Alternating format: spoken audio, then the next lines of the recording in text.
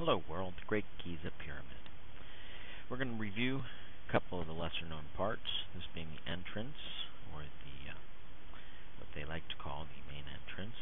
You notice that it doesn't really look fitable for humans, and you have to remember that it was buried under rock. And they say that it was to hide it, but well, I have my other theories, and you'll see them shortly. Another room that you don't see a whole lot is this way down at the bottom of the pyramid. They call it the subchamber. It's a good name for it. And it has a funny shape, and it's all square in form, except for what they call the unfinished room. And well, we can put eyes on that. You can see why they call it the unfinished room. And well, you'll see more about this room very shortly. But one thing that's very hard to see from all those pictures is the granite rocks that are hiding in those rooms. Everything else in and around them is pretty much limestone, very non-conductive, but you got two granite rocks, one there, one there. And if you want to put eyes on that, that's one down there. And if you turn around and look the other way, it's hanging out down there in the hall, and the other one's hanging out over here. So, one other room that a lot of people don't spend a lot of time caring about is the grotto. Now they say this was a well, but yes, it was a well, but it wasn't for anybody escaping or anything of that, and we'll see why. But it has another granite rock in there. We'll call that granite rock B, just in case we need to refer to it. Now, when we add water, got to remember that the water is going to be filtering through those rocks. That way sticks, stones, fish, I don't know about stones that float, but sticks and fish and things like that won't get in there. And it ensures that the air has a way out. That's what that flow control valve is right there. It ensures that the air, or later, to be seen, the oxygen, has a way out. The water is going to flow down into the system very easily, and it's going to fill up the bottom chamber there, no big deal. It's going to continue to fill up, and it's going to fill its way into the grotto, where it's going to fill up to the top of the entrance way to the door, because water can't go any higher than that. It's going to spill into the room, pushing out all the oxygen that's in there, covering the rock, and it's going to work its way up. I'm not sure it's going to be able to go any higher than that because of the lock system, but just in case there's amounts of pressure, let's just bring it all the way up here to water level and watch the system come to play. Now what's going to happen down here is you're going to use some physiostatic electricity. Now this doesn't give you a lot of electricity. You're not going to have enough to do any arc welding or anything like that. But you have enough there that's just slightly above, I'm going to say around 2 volts at least, but it only takes 1.3 volts for electrolysis. So that's enough voltage to start electrolysizing water, which is basically where you break the water, you take the hydrogen and the oxygen,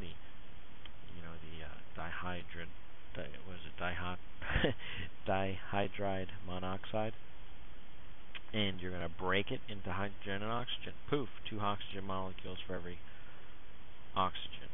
Two hydrogen for every oxygen. That's why it's H2O. Anyway, so that's going to happen a whole lot. The hydrogen is going to be bubbling off that A rock, and the oxygen is going to be bubbling off the hydrogen is going to be bubbling off the C rock, and the oxygen is going to be bubbling off the A rock. Cathode and anode, if you want to know their real names.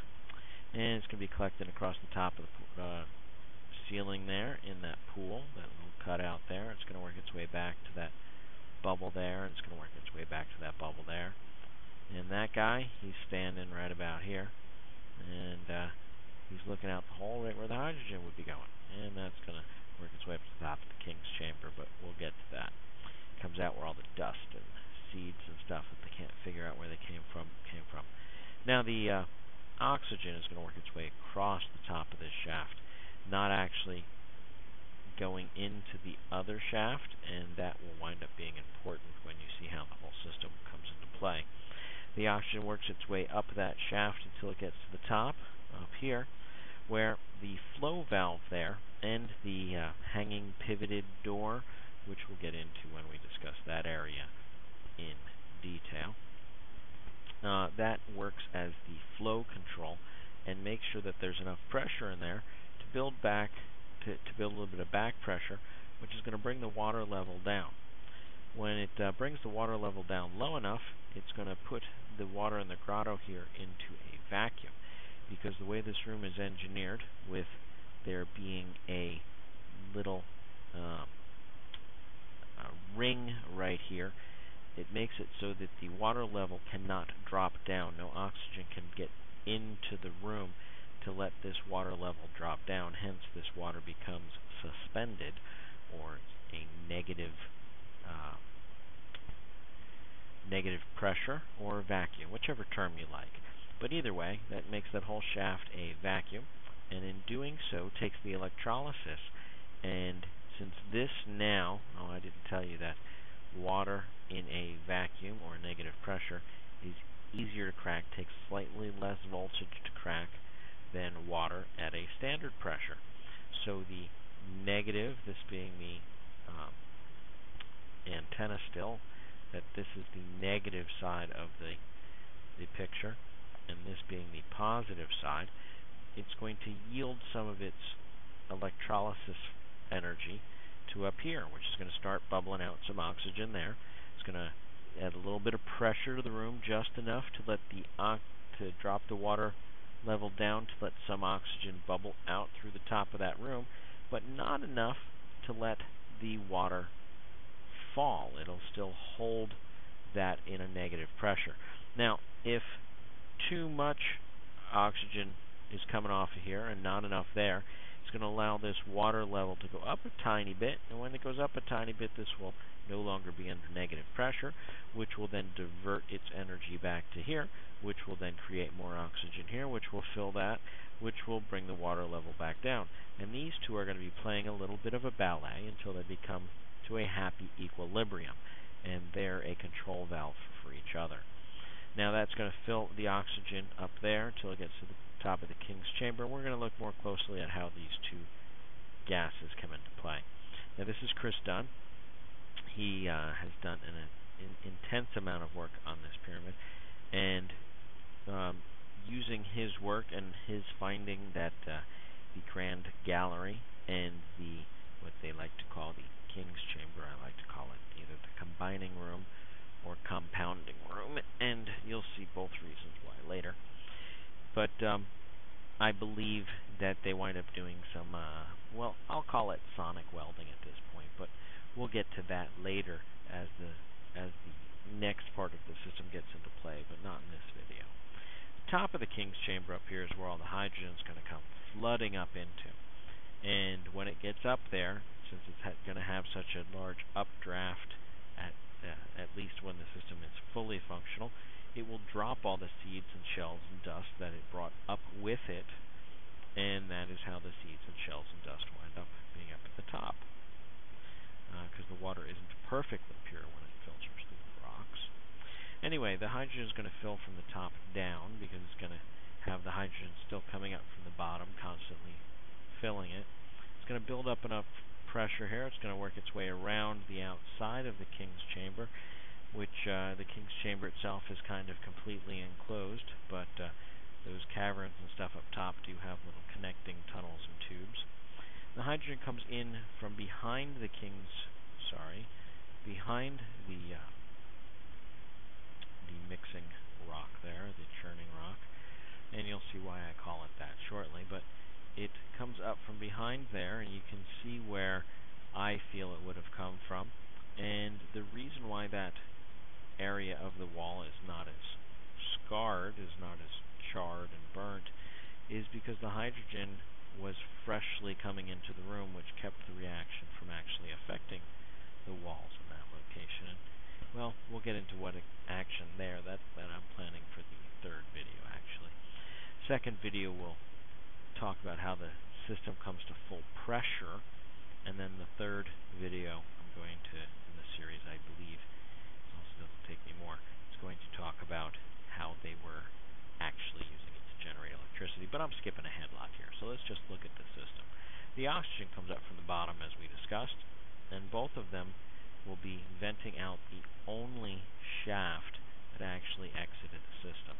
Every other shaft, the two in the Queen's Chamber and this one, were plugged. This one winds up being your control. It needs to be a pure hydrogen conduit, and we'll discuss that later.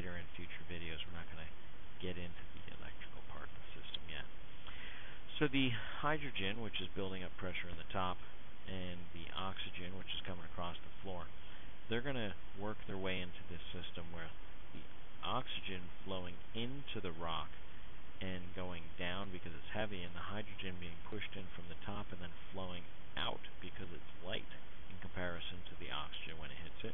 Those two churning together are eventually going to make droplets of water, which will fill this and then spill out onto the floor of the king's chamber and down through there, out the pre-chamber or antechamber, down through the center of the grand gallery, spilling over down there. There's people there, so you get an idea of the size.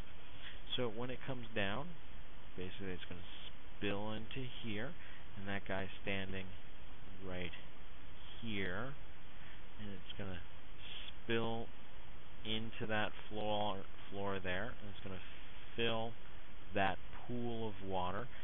Keep in mind that this hole really isn't there. Some grave robbers dug into there, not knowing that this actually was a tool, not a grave, but we won't get into that right now.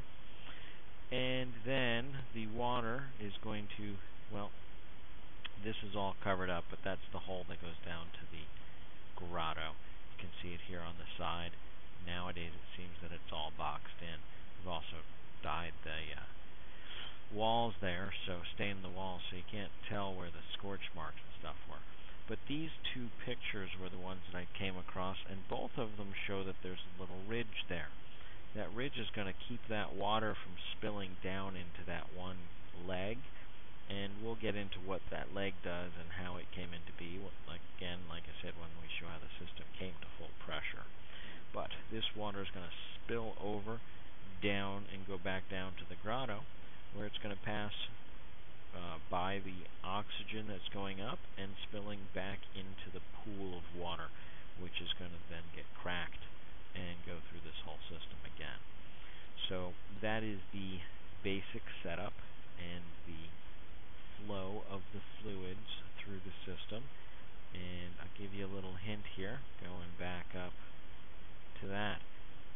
What you see here that I'm going to show you and I'm going to stick with is that this rock that they broke up through when they came from the grotto, from the top and from the outside, it's going to look like its mirror image on the other side, which means right here is going to be one of those little wells that you have, the little running wells coming down the side, and I'll like this right here, and I'll explain what and why that was that would be in the third one, because it has to deal with the power side of it.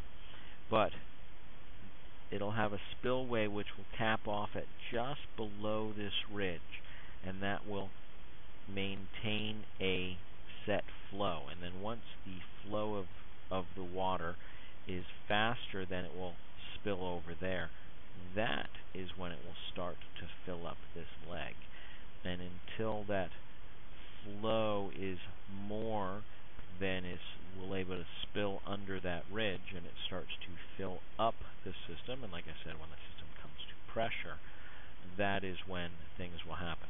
Now, this water, after it fills up, it's actually going to come up and spill over the spillway down through that hole, and the oxygen at all times is going to be coming up and into here. And it's doing that so that when the oxygen is coming out, it's going to be coming into down here and eventually bubbling up through water. And that's going to be a, well, give you a little hint. It's going to be a break between the waters here and the waters there. And the two sides are going to pretty much be a mirror image of each other optically, unless you know there's a little vent down there. So it maintains a symmetry, and that's very important as the system comes to full pressure, and then you actually see what it's doing. If you have any questions or problems, please contact me. I'll be more than eager to hear from you. And, well, there you go. Thank you.